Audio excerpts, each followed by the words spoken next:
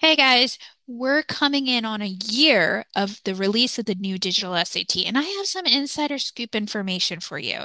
So here's the thing, with the new digital SAT, we're approximately 1 year into the exam. So that means that the SAT companies out there have collected data on what works and what doesn't work for the exam. Please note the disclaimer above and let's talk about it. So, for the November 2024 SAT, there are going to be some things that are different than the November 2023 SAT, let's say. See, the thing is, for the digital company, they have collected all this information about what works, what doesn't work, how people are using Desmos. Because remember, this is the first time that we're seeing Desmos being utilized for both math portions of the new digital SAT. So what does that mean for you? So for the October SAT, there have been reports that have indicated that there are problems like algebra problems that use less Desmos. You're not really prone to using Desmos to solve for that quadratic formula because they're not giving as frequent of those types of problems. And I think my theory is that they've collected all this data for at least 1 year on how students utilize Desmos when solving problems, and they realize that students are not really using the test for what it's meant to be, which is not a test to see how quickly you can create a shortcut and answer Desmos related problems, especially for algebra. Instead, it's a test about critical thinking. So you're going to notice that college admissions are going to be looking at the new November 2024 SAT a little bit differently. So now that we have these misconceptions out of the way, let's tackle a problem that you could potentially see for the new SAT. Please note that this problem is not going to be exactly the same, but we can sort of guess what types of problems are going to be there based on what we've collected or gathered from previous exams, especially recent previous exams. So, if you're preparing for the new November 2024 SAT, take a look at this problem, try to solve it yourself, and then come back around. Make sure to pause this video and then unpause once completed. Okay, now that you've tackled looking at the problem and trying to assess what the possible solution should be, think to yourself, when did you use Desmos? Now, you could have used Desmos to plug in a number to solve for calculations, but you really didn't use it for a quadratic or a shortcut. And that's what we're trying to hone in here. Algebra-based problems like this one, which are mostly percentages, are going to be utilizing Desmos more for calculations, not for utilizing it to graph. I hope that makes sense. Now, let's tackle this problem together. A lion has a total body mass of 150 kg. If 72% of that mass is muscle and 60% is remaining or of the remaining mass is skeletal, what is the approximate fat mass of the lion? And you might be thinking, what are they trying to tell you? So first, let's try to calculate the information that we do have. We can calculate the muscle mass. We know that there is a total body of 150 kg. I'm going to have my line here and I'm going to draw this wonderful lion. And just so you know, that lion is 150 kg. That's its total mass. And we know that 72% of this mass is muscle. So I can calculate the muscle. So I go ahead and times this by 72%. Now, remember, if I convert this to decimal, this is 0.72. And go ahead and you'll notice that if you calculate this, obviously using some sort of calculator, whether Desmos or your own calculator, you go ahead and get 108 kg. That is the amount of muscle that this lion has. It's been eating a lot of protein there. So now the remaining is skeletal, and we need to find the fat mass of the lion. So when I look at this problem, they're asking you to calculate the fat mass, and we're not really given any piece of information, but I want you to think about this in terms of 100% composition. We know that some of this is muscle. We know that some of this is skeletal, and we know that the remaining is going to be fat. Okay, and that's what we have to try to calculate.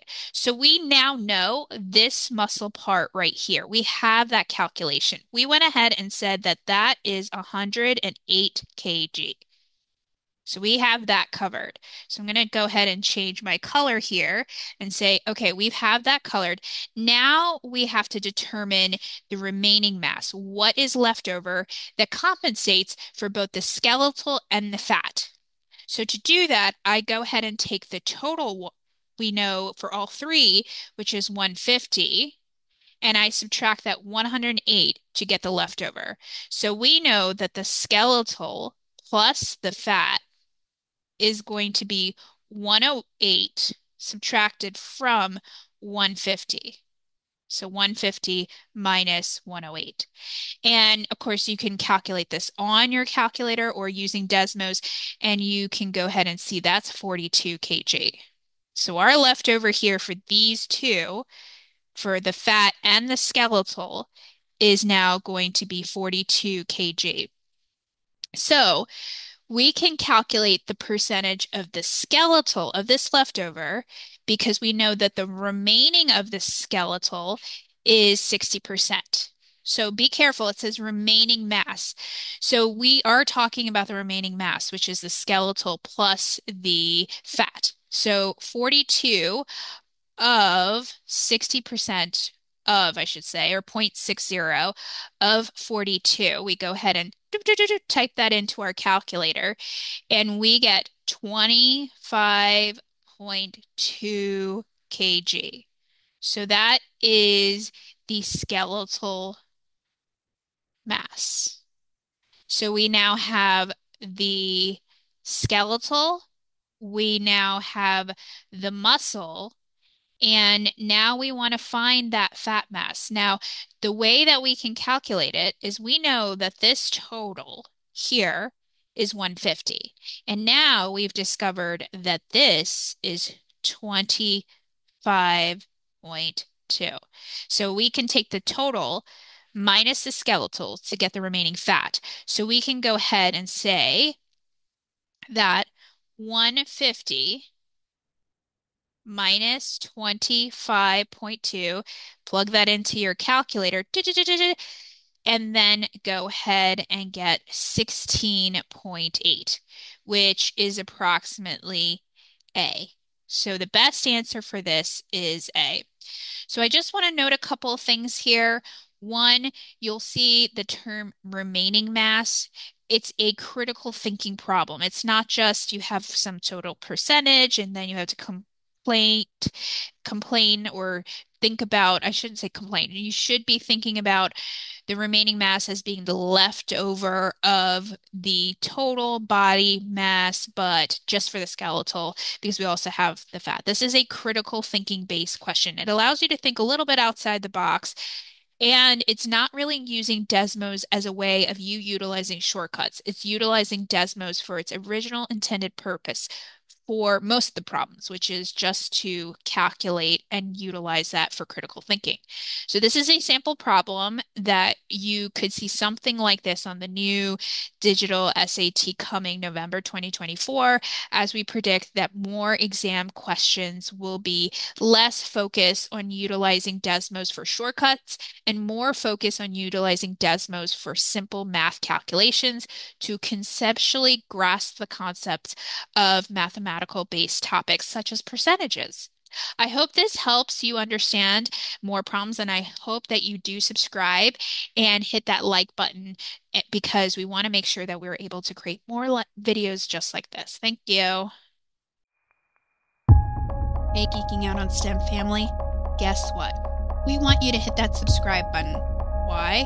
Because we'll be producing more content just like this for the AP Biology exam and the new digital SAT exam. By subscribing, you'll be getting exclusive, up-to-date tips, tricks, and secrets for both exams. Also, if you're a parent, a teacher, a homeschool instructor, or a student, you might be looking for affordable and exclusive digital products to help improve multiple choice questions, free response questions, or question bank questions related to both the digital SAT or AP Biology exam. We have them here. Make sure to check out our link tree in our bio for curated resources that you won't find anywhere else. These unique resources are designed to help you raise your score. By hitting the subscribe button, the more subscribers we get, by the way, the more videos we can make. So make sure to join our family to ensure that you get a perfect score for both exams. We can't wait to help you succeed.